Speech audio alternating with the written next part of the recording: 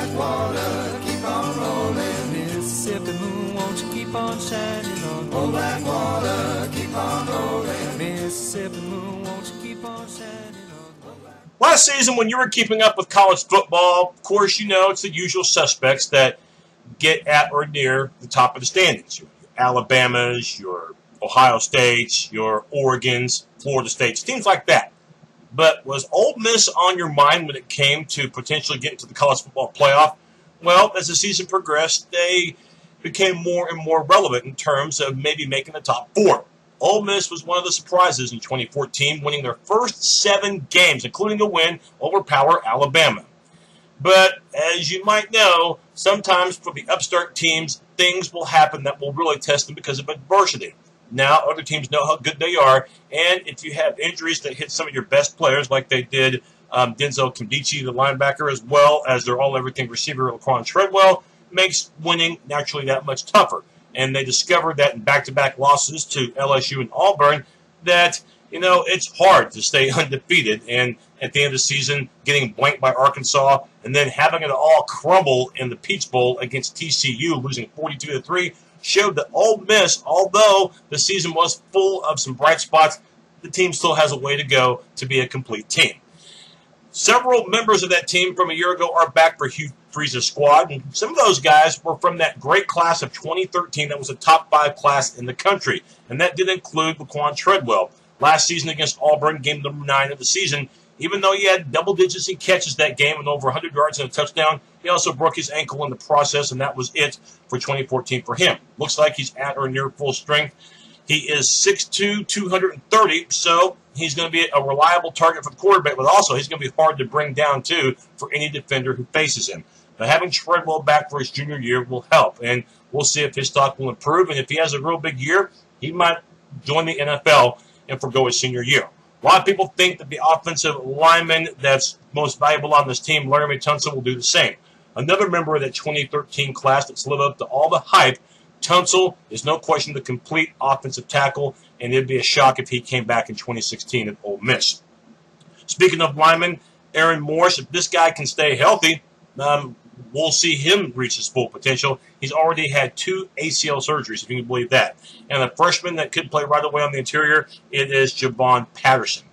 Now, tight end, Evan Ingram, you'll have his services. The backfield looks like it'll be Jalen Walton as well as Jordan Williams, and Akeem Judd. Those 3 guys will really be into the mix, but Walton figures to get the bulk of the carries. Quarterback's going to be the biggest mystery, in my opinion, for the Rebels because of the fact that Bo Wallace, who's been there for a while, has now moved on.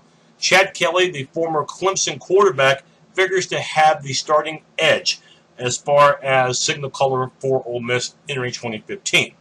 But you could have a guy emerging in there like Devontae Kincaid, heard good things about him, and Ryan Buchanan, who had a strong spring.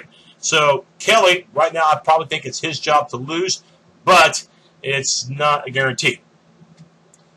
Offensively, last season, Ole Miss had their struggles, especially in their losses, and the turnover bug really bit them.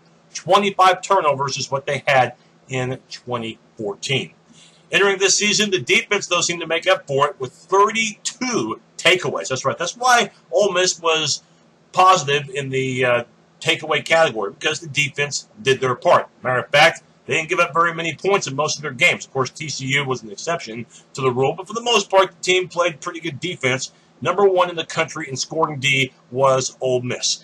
And the defensive line, as good as they were last year, could be even better because of the maturity of Robert Nkemdiche, one of the best defensive tackles in the country, and yes, another member of that recruiting class from 2 years ago that was so invaluable for Hugh Freeze's team. But Nkemdiche, he's going to command double teams, and that could allow Isaac Gross to really step in, and also Woodrow Harrison at nose tackle.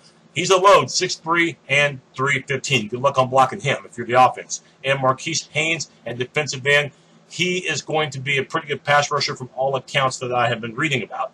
Now, because you have Haynes, you can use a guy like C.J. Johnson at linebacker, the former defensive end, figures to complement Denzel Nkemdiche. That's Robert's brother. Denzel last season, he had ankle issues as well, so his stats were not the highest that they could have been. But healthy now, and if he can stay healthy, Ole Miss is going to have a front seven that's going to be strong linebacker-wise and especially defensive line-wise. Secondary, well, that's pretty much the Riddler right there. In other words, the question mark. And without the services of Coy Pruitt and Singwes Golson anymore, it'll be a challenge for that Ole Miss D to continue their fine play. But the safety positions, Ole Miss shouldn't have much to worry about with Tony Corner, probably one of those guys that flew under the radar as far as that great 2013 class.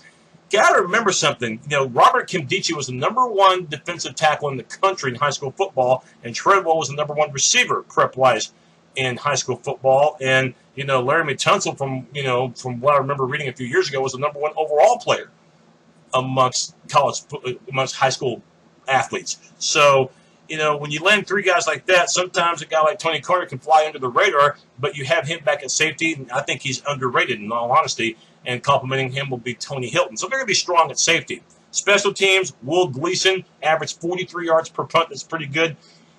You have him, once again, for his services, and at place kicking, Gary Wunderlich, and this guy had a strong 2014 to close out, 6 of 8 field goals, and he'll handle the kickoff duties. Last season, 13 touchbacks. So you have some valuable feet right there in Gleason and the Wunderlich. The schedule for Ole Miss, first 2 games should be wins. UT Martin and Fresno State both come to Mississippi. But game number 3, yeah, you'd love to see Alabama later in the year, but it's the SEC West, so you're going to see them at some point.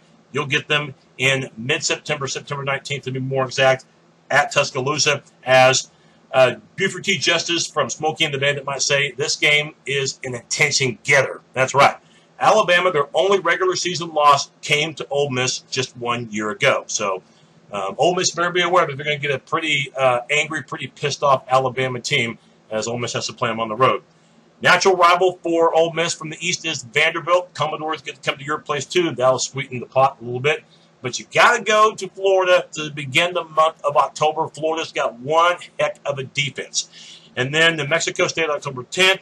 October 17th, this is a game that could be one of those upset specials for the year at Memphis against the Tigers. You might be saying, why Memphis? Hey, Memphis is a pretty good offense. Dustin Fuente can coach. And besides, Memphis almost won at UCLA a year ago, only losing by a touchdown to the Bruins in a high-scoring game. So this will be a good test for the Rebel defense and a good test for Ole Miss in general because it's a road game. And you play A&M the following week at home against a high-powered Aggie offense, and you go to Auburn, a heartbreaking loss from a year ago. And that will be on Halloween, and this time you got to play them at Jordan-Hare Stadium. November, Arkansas at home. Remember, the Razorbacks blanked Ole Miss a year ago, and you get the bye week, I think, at a good time. Yeah, it's late in the year, but remember, Ole Miss looked like they were running out of gas at the end of last season, so this time getting that bye week in November can't hurt. Ole Miss is hoping that November 21st, the next game against LSU, is a revenge game.